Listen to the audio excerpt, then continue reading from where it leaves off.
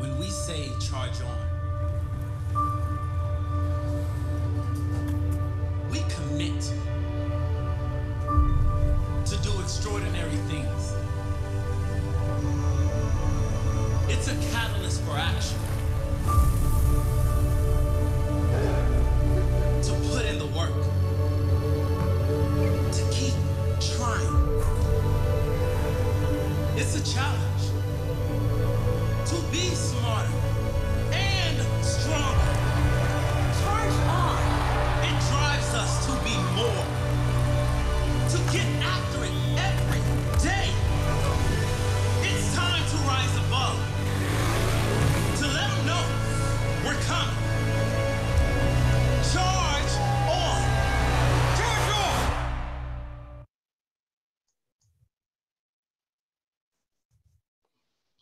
From the University of Central Florida, beautiful Rosen campus in the city beautiful of Orlando, good morning, good afternoon, good evening, and good night.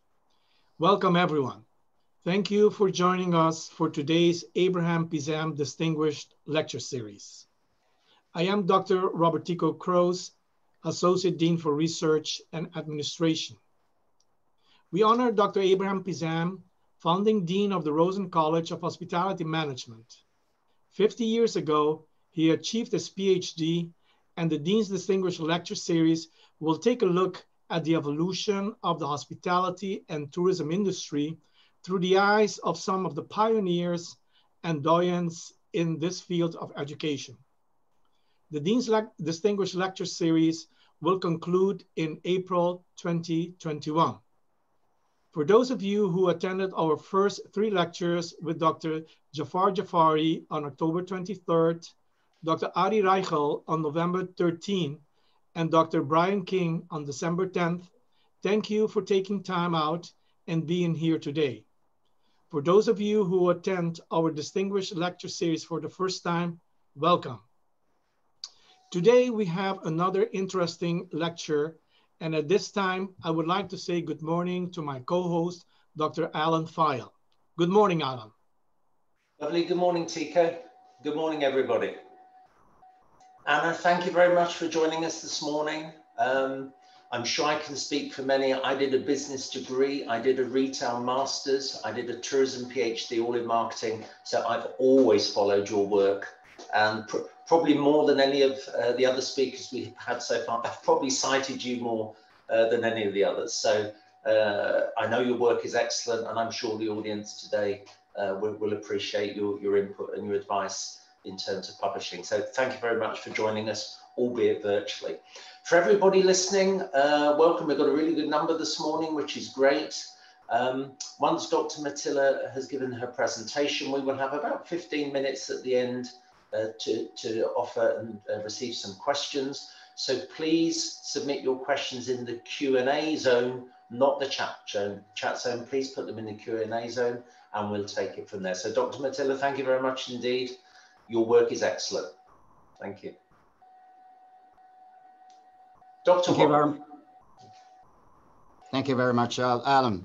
Good morning, everybody, or good evening for some of the colleagues. You might be somewhere in the world. So welcome to the Rosen College, of course, virtually, to be with us for this Dean's Distinguished Speaker Series.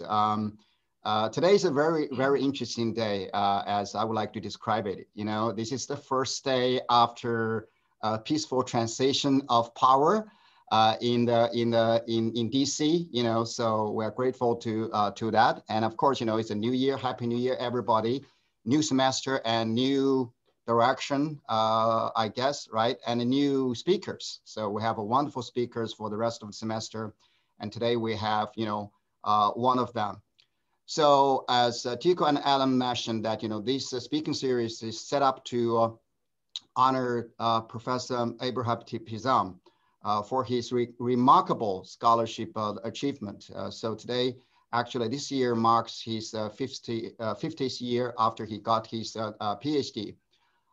So for many of you, probably Abe is a person who does not need any introduction. But you know, if I can use a few words to describe Abe as a scholar, as a colleague, I would use the architect, innovator, mentor, leader, and obviously scholar. Abe, you have been an inspiration for many of us here, and you are the best example for sustained excellence in scholarship. We have a short bio for Abe, just for those of you who do not know Dr. Pizam very much. Dr. Pizam is the founding dean from 2000 to 2018 of Rosen College of Hospitality Management at the University of Central Florida. So currently he serves as professor and Linder Chapin Eminent Scholar Chair in Tourism Management. Professor Pizam is widely known in the field of hospitality and tourism management, and has conducted research projects, lectured, and served as a consultant in more than 30 countries. He has held various academic positions in a number of countries internationally, and has authored more than 250 publications, of which 180 of them were scientific publications, and he also published 10 books. His publications have resulted in more than 20,000 citations and generated an H-index of 66. He's editor emeritus of the International Journal of Hospitality Management, one of the leading journals in our field, and serves on the editorial boards of 26 academic journals. Professor Pizam has conducted consulting and research projects for a variety of international, national, and regional tourism organizations. So we are so grateful today that, the speakers series today is supported by another great scholar in the tourism hospitality research community, Professor Anna Matilla from the School of Hospitality Management at Pennsylvania State University. Anna has been a friend of Abe for many years. So I'm going to give the floor to Abe to have an introduction of Professor Anna Matilla. So I hope that you will enjoy the session, and we'll have some introductions at the end of the session. So thank you very much. Abe, please pick up. Thank you very much. Thank you very much, Dean Wang, and welcome everybody. It's a great honor and pleasure for me personally to welcome Dr. Anna Matilla. We have known each other for many years. I wouldn't mention how many for the sake of keeping us all young. But Dr. Matilla is not only a top researcher, prolific author with more than 200 articles, with 24,000 plus citations, with an H-index of 78. But most importantly, she is a pioneer and a trailblazer.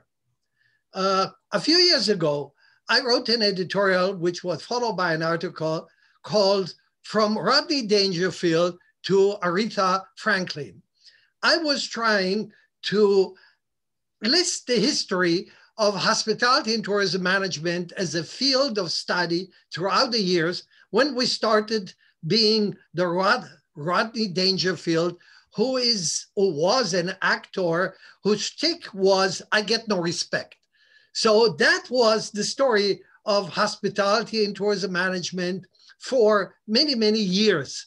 But over the years, we moved away from that particular position and became what I called Aretha Franklin, the famous singer whose song is R-E-S-P-E-C-T. We got a respect. And one of the persons, the pioneer, who started getting the respect from other fields and exported the culture and philosophy and practices of hospitality into service management was none other than our friend here, Dr. Anna Matilla. So for that, we are forever in your debt, because you were the one who showed to the rest of the world that not only we are equal to them, but even better than them. that we manage now to export our knowledge and skills and philosophies into the field of service management. And how do I come to that conclusion? Because a very large portion, if not the majority, of her publications were done in non-hospitality and tourism journals that have a very high rate of rejection. And she managed to break that glass ceiling and showed to the world that we hospitality and tourism researchers are as good as anybody else, if not better. So with great pleasure and distinction, I would like to give the floor to Dr. Matilla, the pioneer and the trailblazer in our field. Thank you. Thank you very much for that introduction. Thank you. That was very lovely. So today I'm very happy to be here and share my presentation with you. I'm going to be talking about the publications in today's and tomorrow's publications seen in hospitality and tourism research. So I'm going to share with you my slides. So just hold on a sec.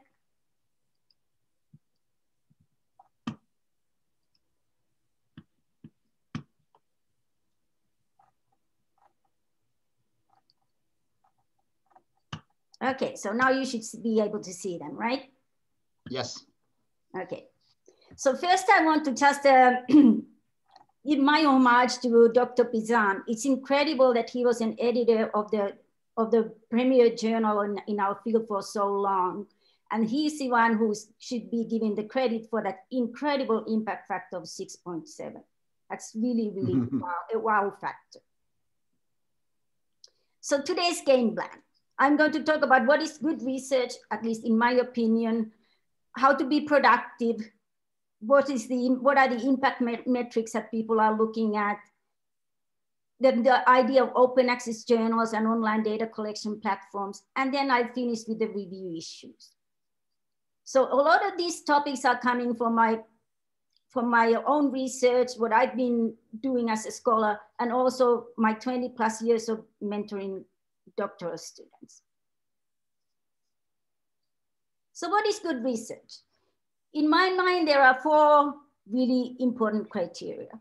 Good research is interdisciplinary or multidisciplinary, whichever way you define those terms. It has to have a scholarly mandate. It has to have broad relevance and of course of high quality. And high quality implies more than just rigor, but also replicability. Because if you can't replicate your studies or your research findings, that is no good. So I think that replicability is a huge issue. So as Dr. Pizam mentioned, my home field is really consumer behavior. And if you look at consumer behavior, it is a very interdisciplinary idea. Because consumer behavior, you look at from finance perspective, from neuroscience, from history, from marketing, from economics, communications, psychology, anthropology. So it really captures an awful lot of other fields. But my question to you is, could we replace the consumer behavior box here with hospitality and tourism? I think we could, because we are looking at our topics from very different perspectives, depending on who's looking at the issue. So I think that's a very, very important idea to keep in mind, that we are very interdisciplinary or multidisciplinary as well.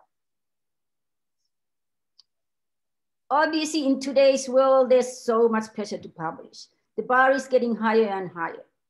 And this puts a lot of pressure on doctoral students and junior faculty. It is really, really getting very hard to publish in top-tier journals. So how can you be a productive writer? Because publishing is all about being able to write. Keep producing. Obviously, the first thing is to make a schedule. Unless you plan things, writing doesn't happen. It's just like exercise. Unless it's planned, it doesn't happen.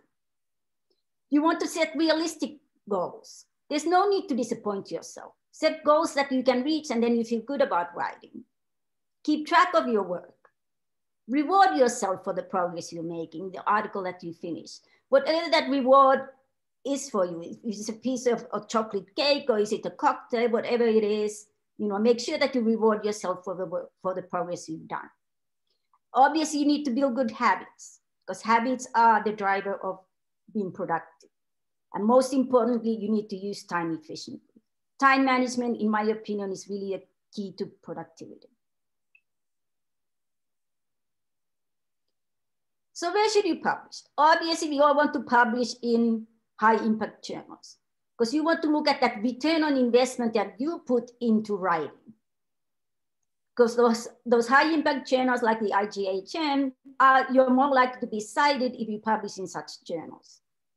It's also increasingly more important for external funding, which is required in many institutions now. For example, I'm in the College of Health and Human Development, where external funding is expected. So if you don't have high impact citations, you won't be able to get external funding. And then, as Dr. Pizam mentioned, this is a philosophical question. Do you want to publish in top tier hospitality, or do you want to go out of hospitality and branch out to the mainstream? I decided to do the dual track, and that keeps me busy.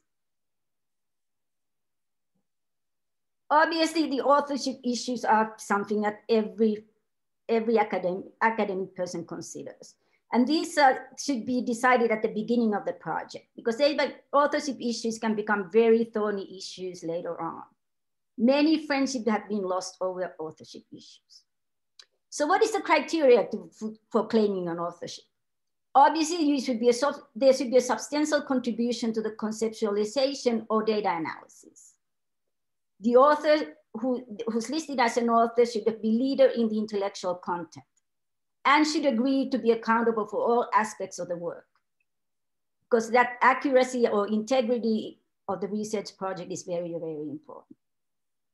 Obviously, in today's world, we have these multiple co-authors. Solo pieces are the thing of the past, and understandably so, because there's so much pressure to publish.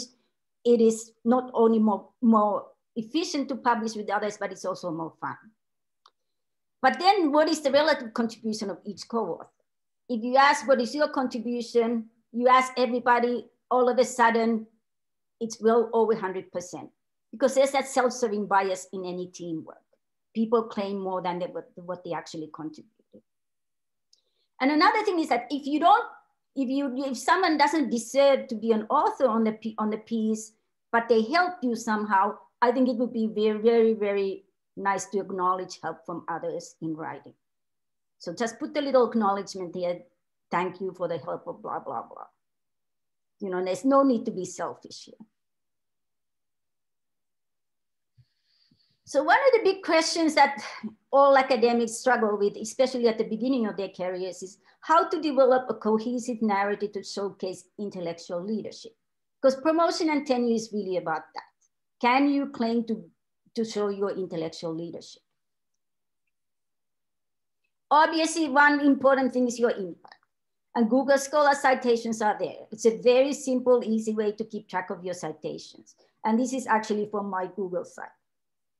So it gives you your citations, your age index, and your I-10 index. And these are increasingly used for external reviews in the P&T process. So it is important to keep track of your Google Scholar citations. And the age index, that was introduced by Hirsch in 2005. It's an index to quantify an individual's scientific research output. And the advantage of this index is that it isn't skewed upwards by a small number of really highly cited papers. But there are some disadvantages as well. It can be skewed by self-citations. And most importantly, these indices are not comparable across disciplines. For example, if you look at our age index values versus engineering, those are strikingly different. So it's important to keep that in mind. You can compare within the same research discipline, but not across. So self-citations, I really think you should be careful with those. However, they are there. Self-citations, an increasing number of self-citations is the unintended effect of the pressure to publish. Because you really need to show those metrics in order to survive in the academic career. But I'm very cautious when I see too many self-citations. I'm like, where are we going with this? There are other ethical challenges. Some of the effect sizes that are reported might be inflated due to the researchers' degrees of freedom. Researchers are sometimes selectively omitting studies or conditions to make the results look better. Or they are selectively using covariates again to increase the statistical power. Or they are selectively removing cases again to make significance values get better. So these are the ethical challenges that I think we as an academia we should be very cautious about. Now, should you consider open access journals? I mean, it's a nice idea because open access journals, they provide access to high quality peer-reviewed journals. They are free of charge. All data is freely available. So there are lots of advantages. And currently in this directory of open access journals, there are 47 hospitality journals and 133 tourism journals. So maybe this is the way to go in the future. However, they do charge a fee to publish. So who should pay for that fee? In our field, we don't have those huge research grants that we could just pay for thousands of dollars to publish in these open access journals. So is it the institution's responsibility or the individual's responsibility? So that is an open question that I don't think we really have a good grasp on yet. But there's an increasing demand for transparency. So more and more journals are requiring the authors to do the research data deposit. So that's it. It can be encouraged or it can be required, where you have to do the data deposit and linking. And then in an extreme case, the research data is peer-reviewed prior to publication. Obviously, the hospitality and tourism is not, academia is not there yet. But this is the way I see things going, because transparency is so important. Another way to make things more transparent is to do pre-registration of studies. And this is really simple.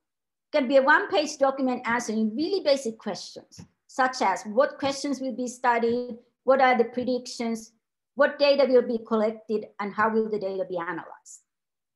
It does not preclude generating new hypotheses. However, it does avoid hawking, which is hypothesizing after results are known. And here's just one example of these pre-registration outlets. As predicted, that's by UPenn, the Wharton School. If you do the pre-registration there, you get an email from the robot Larry, who tells that, yeah, your study is pre-registered. But this is becoming more and more important and more expected in the mainstream. Now, a lot of editors are wondering about the MTurk crisis. MTurk is a great way to collect data fast. However, there are data quality issues. One of the problems is that there are these bots. They are semi or fully automated codes to automatically respond to surveys. Another problem is international IP addresses, because they might not be able to respond to your survey questions the way you expect. So what can you do? What are some remedies to data quality issues? The typical instructional manipulation checks are problematic. Saying for quality purposes, choose 5 for this question. These are easily recognizable to professional survey takers. So those are not effective anymore. So you need to come up with better measures. For example, you can ask the year of the person was born at the beginning and then age at the end. If the two don't match, obviously there's something wrong. In order to avoid the international IPA addresses, an easy thing is to just ask them to select the state and city of residence. This throws off a lot of people. And you want to make sure that it's not some kind of a robot thing. And one thing that I've been using more and more is open-ended questions. I give people a little paragraph to read, and then I ask them what was the main idea in that paragraph. Because the robots and the people who are not really paying attention don't really pass that question. And lastly, you can you can subscribe to services such as the IP Hub to weed out fraudulent respondents and then block them from ever getting back to your service. But there is a problem with MTurk, and it's very frustrating when you have to throw out like 20, 30% of your data. But there are other platforms. MTurk is not the only one. Prolific is another one. And they take 33% commission on each person's response, but MTurk does 40%. They have 40,000 active participants, and they tend to be more naive than MTurkers. In MTurk, about the super workers, which represent 5% of the top 5%, they complete 40% of the tasks. So there's a lot of people who are doing this almost as a job. The Prolific also provides free demographic screening, and they impose ethical rewards. The minimum hourly pay is $6.5. And that is important because if you expect people to spend 10, 15 minutes doing your survey and you pay them 50 cents, that doesn't sound very fair. So I think it's more and more important for us as researchers to consider what is a fair pay for MTurk or Prolific for any of these online platforms. Now, reviewing a paper. So this is something that I'm trying to explain to my grad students. So obviously the one is a contribution, whether it's theoretical or managerial contribution, but the contribution needs to be there. That is the key issue. However, I think it's important to prioritize your comments, distinguish between major and minor concerns, because it's very frustrating as an author to get these comments left and right, but there's really no way of saying what's important, what's less important. Obviously, as a reviewer, you need to be very impartial and be diplomatic. There's no reason to insult people. If you provide alternative explanations as a reviewer, make sure that you are able to show how your alternative accounts are consistent with the data. And then please share suggestions for improvement in a precise manner. Not just say, oh, well, this paper is no good. That's not constructive, right? So here are some frequently asked questions that I get from my grad students. What if a paper is very similar to a project I'm currently working on? When you really actually go and read a paper, it probably is very different from yours. At first glance, it might look like, hey, this topic is very close to mine, but obviously, or most likely, the other researchers address this from a very different perspective. What should I do if I know who the authors are? My advice is to contact the editor and say, hey, I know the authors, I can't provide an unbiased review. What if you see something in the paper that is incorrect? Is it okay to ask a colleague about it? It is, as long as you make sure that everything remains confidential. Okay. What should I do if I receive a paper that I reviewed already for another journal? Again, please contact the editor and say that, hey, you already reviewed this, and it's up to the editor whether they want your review or not. How much weight should I place on statistical and methodological errors or inconsistencies? Obviously, these need to be flagged. If you see any inconsistencies or errors, they need to be flagged in your report. How should I deal with non-significant results for key dependent variables? Well, if it's a series of, let's say, 5 experimental studies, you want to look at those studies all together as opposed to just focusing on one p-value of 0.15. So it's important to look at the studies holistically. So another one is how to respond to reviewers. How do I handle disagreements with reviewers? If they are theoretical disagreements, you really need to find very good arguments to counter argue. If they are just stylistic preferences, then I would go with whatever the reviewer wants. What do I do when reviewers disagree with one another? This is a terrible situation to be in. We've all been there, right? In this case, I would go back to the editor or the associate editor and ask for guidance. when is it okay to write the editor to ask for clarifications? It is completely okay. If there's something you don't understand, it's perfectly your right to go to the editor. Is it okay to ask for an extension? Sure, life happens, right? Sometimes such things happen and you can't get things done within that timeline. The last one is the editor rejected my paper. Under what circumstances can I write back to the editor and request another opportunity? Never. Don't go there. Try to send it to another journal, because that really is not good practice. So those are some things that I gathered over the years with my grad students. Some topics that keep popping up. Now, how about this COVID-19 impact? We all live in this world. More and more journals are having special issues on COVID. So that's obvious. There will be a lot of research coming out on COVID. And that has forced us into these virtual events. I mean, I wish I could be there in person and in front of you instead of through this Zoom world. Will there be a return to large-scale in-person conferences? I don't know. Maybe, maybe not. Like the grad student conference this year was virtual. Not ideal, but better than nothing, right? Does this COVID-19 result in more data sharing, given limitations in data collection? Hopefully so. That would be great.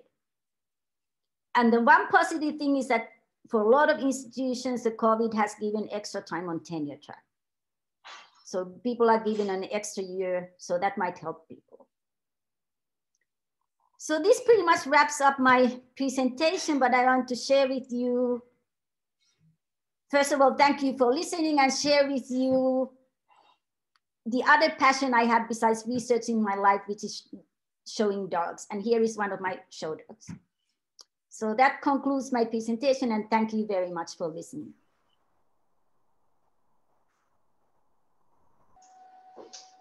Lovely. Thank you very much indeed, Dr. Matilla. So, some excellent advice there. And I know I've got a few questions, but I'm going to start with a question which was actually going through my mind. It's through one of our PhD students, Maxim.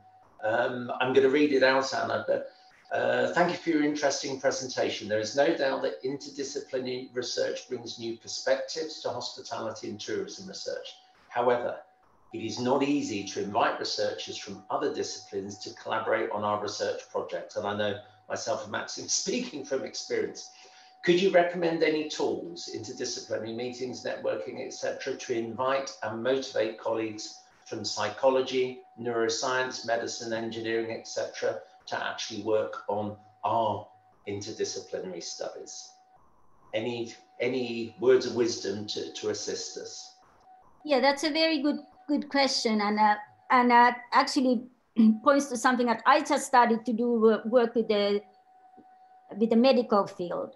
And I think the important thing is not to be shy. Go and contact people who you think might have some interest in the topics that you have. For example, I did a paper, just finished a paper on telemedicine, and I asked for people from the Health and Policy Administration to be co-authors with me, because there was a mutual interest. I looked at it from services perspective, and they looked at it from a telemedicine perspective.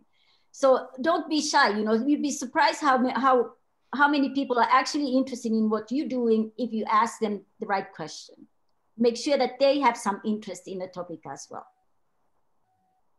And can I just extend the question, Anna? Have you had any particular challenges with working anybody in other areas? In sort of culturally, or the manner in which they work and how they think? It can be challenging because, you know, we are all based in our little silos, right? For example, if you want to work with, and no offense to finance people, but they don't go beyond regression, right? It has to be a regression method. If you ask consumer behavior people, they all want to do experiments.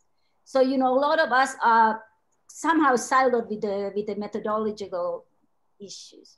But you know, it's, on the other hand, it's just very eye-opening to work with others with different mindsets. That's certainly something I enjoy. Got a question for Marash, who's also one of our PhD students. Again, thank you for the presentation. I'd like to know, what is your opinion about the use of secondary data in service management studies? and its sort of acceptability for publication, particularly in those higher level journals? Absolutely. If you're able to answer your research question with secondary data, the more power to you. Because then you avoid the problems of data collection, and the data is already there, and they tend to be large data sets. So, you know, you can do all kinds of analysis. Okay, thank you. And a question from Moji asking about publishing in other areas, particularly leisure-related journals, which I've noticed over the years, they haven't quite grown in sort of impact as fast as hospitality and tourism. What would be your advice in terms of the more sort of leisure side of hospitality and tourism and suitable outlets for publication? It all depends on your research area. You know, if that's where your research is, and those are appropriate journals for you to publish in, by all means, go for it. I'm just scrolling down here. I'm actually going to ask a question about open access journals, because I'm probably not alone here. Up until probably about a year ago, I was quite cynical about open access journals. But in the work I do, I use a lot of material from the journal Sustainability, from MD, and it's really, really good. So I've sort of dug around, and I'm pleasantly surprised as to what I'm seeing. I was just wondering, what's your take on the sort of perceived quality maybe and the actual impact of these open access journals, because they're certainly growing exponentially now. Right. I think they are at the very early stages of development, so their impact factors are not that high. But again, I think that is the way the future is going to go. For example, I get 3-4 requests for most open access journals to review every week. So, you know, you can see that they are really getting into hospitality and tourism as well. Alan, can I do the follow-up? Yes, certainly. Tico, please jump in. That, which is more an ethical question, and I'm posing that to you, and also to Abe. It has to do with this ethical trade-off. If I see, for example, an open access and I pay for that article, that may give the impression that, you know, there is a compromise there, you know, because if you go on the free market, some people can go to the extreme and, you know, compromise the integrity of the process. So and it seems like, you know, a market of lemons in that respect, or it can become like that in the sense that you will have, you know, integrity issues, and that will put a doubt on good quality output or papers in that respect. So how do I have to imagine or seeing that future in terms of this ethical trade-off between payments and, you know, the integrity of the process? That's my first question. I refer to Dr. Pizam. He has more experience than I. Well, here's the issue. The beginning of the open access was not completely fair and was not completely ethical. So people like yourself and even others got the perception correctly that it is pay for publish. And that perception remained till today. However, some of the major journals have now moved to both options, that you have open access and regular access. The problem in that case is not necessarily that it is of lower quality if you go with the same journal and pay for it, because the same process, the same procedure are maintained for both. In my opinion, the most difficult issue is that many good researchers cannot afford to pay a fee of $2,000 or more for publishing their article, even if it is a very high quality. They come from institutions that do not necessarily have grants or have the ability to pay that for their faculty member, and they end up in second class or even in third class publications because they simply don't have the money to pay. So that is an issue that needs to be addressed either at the university level or at the publisher's level, because the fees today in good journals are pretty high. Can I just add, and you've actually got a country context in this as well. So if you're publishing in the United Kingdom now, and you want to be included in the I think it's every 7-year evaluation of your research, you have to have your publications open access. So the British system has really changed in the past 5 or 6 years, where the institutions will pay for your materials to be published. And I think the reason that's significant, Britain's a small country, but it's where a lot of the publishers are based. A lot of them are based in Oxford and the surrounding area. So it's actually the traditional world that are beginning to shape things up a little bit in the open access world as well. So things are certainly moving. Dr. Wong. I think, on this issue, I think, it would take some time for people to kind of either accept or voluntarily or involuntarily the changes, right? But, I think it is also research specific, if I think about open access journals, especially with payment structure involved, right? To be honest with you, I don't feel comfortable doing that because, as if I perceive that as a process, as a transaction process, okay? So, you want to publish in my journal, okay, here's a price you pay, and then we'll get your research published, right? So I don't feel comfortable at it, at this level. But I have a follow-up question in terms of the utility of doing research. So that's, related to the purpose and why we are doing research, right? When you think about utility, of course, you think about, the theoretical utility of research and the practical utility of research. And the latter probably is very, very important in our field, being an applied field, right? And, but, most of the researchers, when they conduct research, they will only focus on one or the other. And that also affects their philosophy about, why, they are doing research. Some of the researchers believe that, we are researchers, we're supposed to, develop theory and make theoretical contributions, right? Whether that'll be applied in the practical side, that is not my responsibility. My responsibility is to come up with ideas. I'm the creator, I'm the knowledge, developer, right? Whether my knowledge will be picked up by somebody else, if they are smart enough, of course, they will do. If they are not smart enough, well, that is not my responsibility. So there's a gap between this knowledge creation and the knowledge application, right? So many times people will argue that, as a researcher, you have to take both of these aspects into consideration. You are the creator, but also at the same time, you also need to be the translator, so to speak. How you are going to translate your theoretical or academic research into application, into practice, right? So there's always a gap, in that, especially, for example, if you go further, action-based research, right? The purpose of research is always intended to introduce change and make something happen, for the better, right? So what is your viewpoint of a role of researcher? We focus on this one, or we should combine, both of them.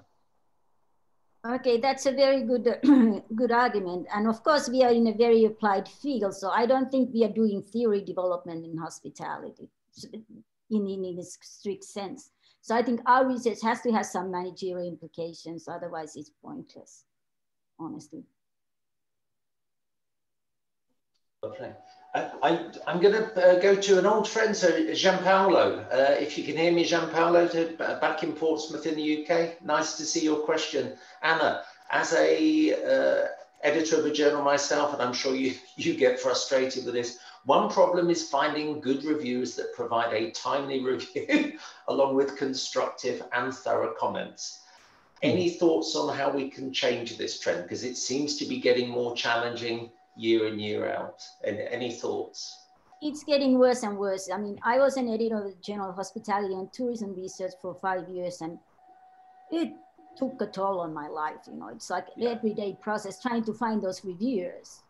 And, you know, and I understand, you know, on the other hand, as a reviewer, you know, you have so many demands. You know, when you get 20 review requests every week, you just can't do it, right? So it's very, very hard. And I think the problem is that we have, in our field, there are more and more journals nowadays, so you get even more review requests. So, you know, people's time is limited. And then what do you offer to your reviewers? All you can say, offer to them is your gratitude, nothing else, right? So unless people really believe in the system and say, this is important, I need to help other people, I need to do the review and do it well, you know, it's a lost battle. Alan, to follow up on that one, and it's the issue of transparency. Lately, journals are asking you whether can they publish your name as a reviewer. And I always said no, because I'm a strong believer in this blind peer review. If my name appears several times, then people can really surmise, okay, he is going to review it. So it in my view, it compromises the blind peer review. What is your opinion about that? And also for APE as a former journal editor. I think the double blind review process is very, very important. And I agree with you wholeheartedly, Tico, that if, you know, people figure out that, oh, these are the kind of articles you'll be reviewing, they make sure you put your citations in there no matter what, right? Yeah. So I think it is an integrity issue. I agree with you. I never give my name. My experience with that is that we have the responsibility for giving credit to reviewers. I have received over the years a larger and increasing number of requests to give a certificate of review to reviewers. And when I first saw that, I asked that individual, why do you need that? And they said to me that this is necessary for their annual evaluation for promotion and tenure. And since that time, we have the ability as editors or even guest editors to issue a certificate to those people who really need it for promotion and tenure.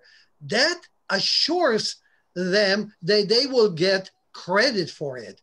And in many cases, I've seen that being equivalent to a certain number of points or anything else of value when you do review. That alleviates to some extent that problem of finding reviewers. But it's still a major problem. As Anna said, we have thousands and thousands of articles published every year. We have more than 400 journals, and it is becoming a very difficult issue, even when you give the proper credit. Anna, if I can ask a methodology question, I've got a question here going for Maxim, but it's a good question. What is your forecast about the future methodology in hospitality research? And he just gives some example: big data analysis, framework, foresight, longitudinal study, biometrics. Is there any view on where you think methodology may go in the future?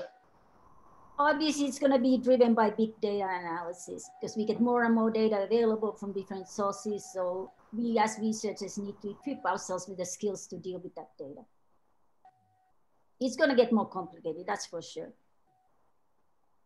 Anna, can I have a follow-up question? Alan, can I have a follow-up question? Yes, of course. Right. Please follow up. You talk about the interdisciplinary research, and you know, you're really one of the forerunners and a great example of doing that, right?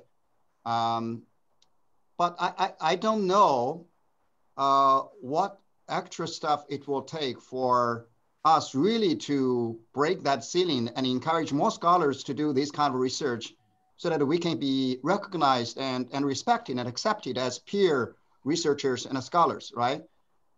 I think, you know, yes, we can encourage more, But I think, it is also related to the structure of the program. If our program is, continuously focusing on just hospitality and tourism, and then we hire people, of course, within this domain, right? The mindset has already been set, So we are researchers in hospitality and tourism, right? It is very, very difficult to encourage people to really think out of the box and do, research in either borrowing ideas and concepts from other areas, or to have, research generated, having applications in other disciplines or areas, right? And what we do here is a little bit different. We start also at the program level. We really expand the hospitality education into other areas of hospitality related. We call it hospitality culture, right? So we have programs like senior living. We do research in healthcare industry, the sports. We have people who really come from the sustainability background, technology background, right? So, with this, based on our experience, it really generates the kind of, culture and environment, people are more willing, in which people are more willing to think about, research out of their already, defined domain of expertise. So what is your comment on that? I agree that it requires a lot of teamwork, and to have that team culture that, that you encourage people to look at things from different perspectives. And it's not something you can create in a day or two. It's a long-term process. Mm-hmm. But another thing that I'm thinking at what I'm trying to sell, and again, if your promotion and tenure process doesn't give you credit for publishing outside our hospitality and tourism, it is a big problem. And I think a lot of hospitality and tourism programs face that, including Penn State. I don't think they really appreciate my publications outside hospitality as much as they should. Yeah. But one thing is that what I'm trying to sell to my former doctoral students that, hey, you know what? If you publish outside hospitality, you get more citations, and that can help your career. Mm-hmm. So if I look at my publication record, my highest cited publications, they are all outside hospitality. Yeah.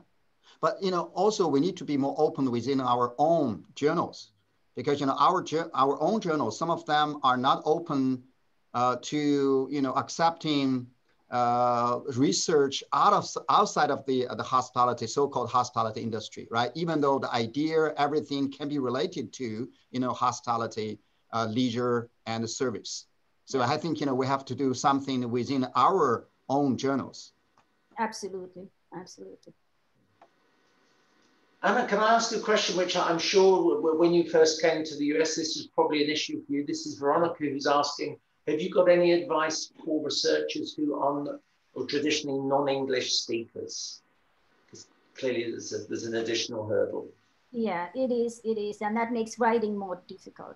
The only advice I can give is just keep writing and writing and writing. I don't think anyone, regardless of where they come from, are born with the born skills to write academic papers. It is a skill you acquire. So the more you write, the better you get at it. But I would give a piece of advice: if you feel like your writing is not your best asset, make sure you have your paper copy edited before you submit it in a journal.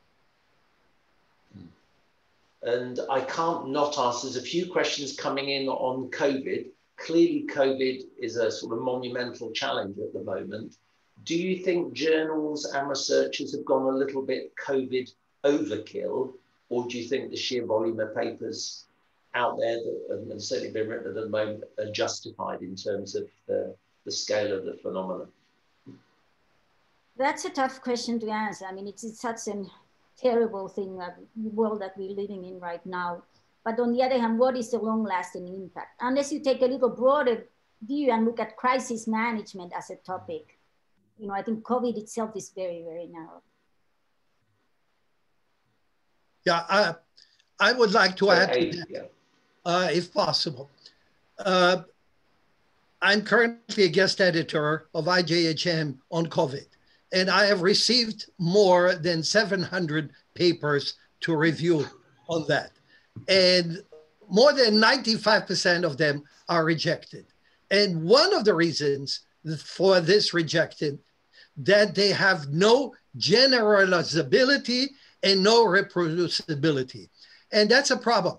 If you concentrate only on the COVID phenomena without taking into consideration the lesson that you have learned and the applicability of your research to other crisis situations that might occur in the future, then it will be rejected because it becomes like a case studies. And some journals do publish case studies, but the majority of the journals want a real contribution to knowledge. And contribution to knowledge means that this can be generalized to other situations.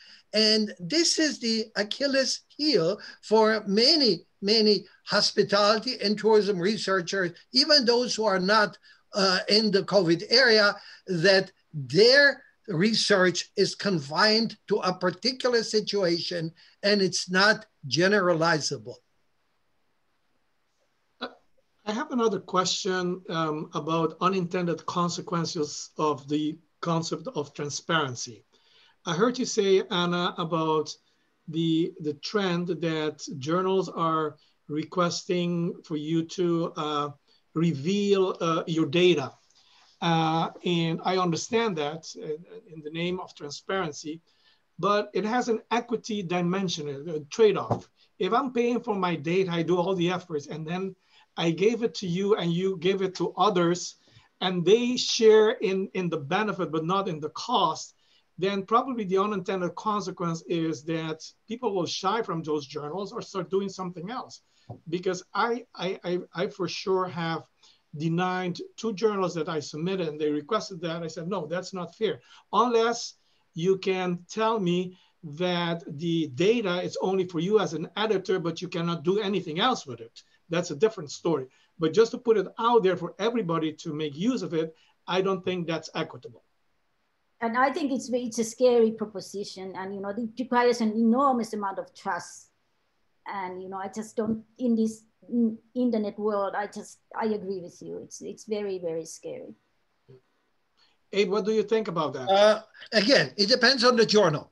And I would say that quite a few journals request that and commit themselves not sharing it with anybody else, with the exception of 1 or 2 reviewers who make sure that the data supports the results, that is not fudged, that is not manipulated. But the majority of the journals will give you that assurance if you are requesting that this data will not be shared with anybody else.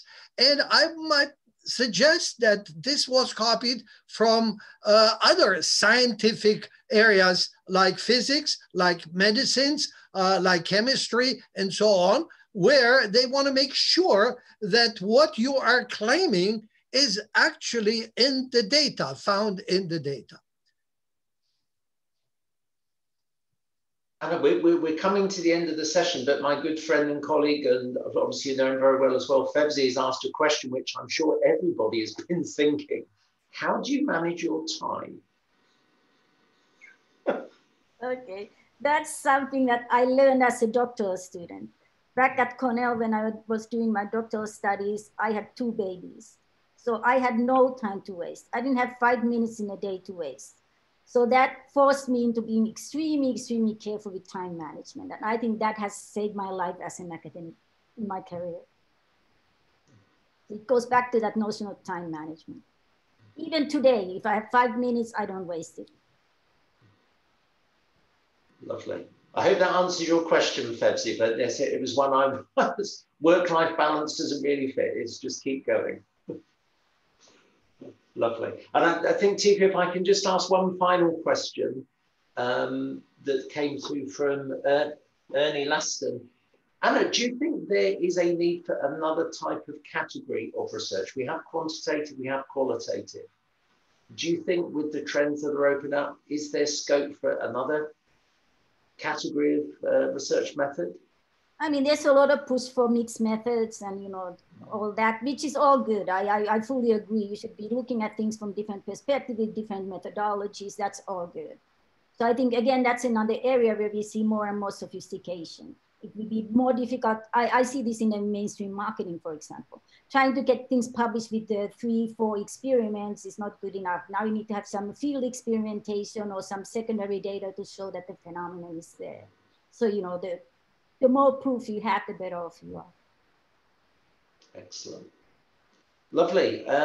Dr. Matilla, excellent. Can I pass back to my colleague, Dr. Crozer? Really found your answers very interesting. Thank you. Great tips on time management. Thank you, Alan. Thank you very much indeed. Thank you. Thank you, Alan. Thank you, Abe. Thank you, Dean Wong. At this point, I would like to conclude this interesting session, thanking you for attending, and a special thank you to Dr. Anna Matilla for her wonderful presentation. We will see each other again at our next Abraham Pizam Distinguished Lecture Series on February 17, 2021 at 2 p.m. New York time with our special guest, Dr. Pauline Sheldon from the School of Travel Industry Management at the University of Hawaii. The title of her lecture is New Paradigms for a New Tourism. Thank you, and please stay safe. Till the next time.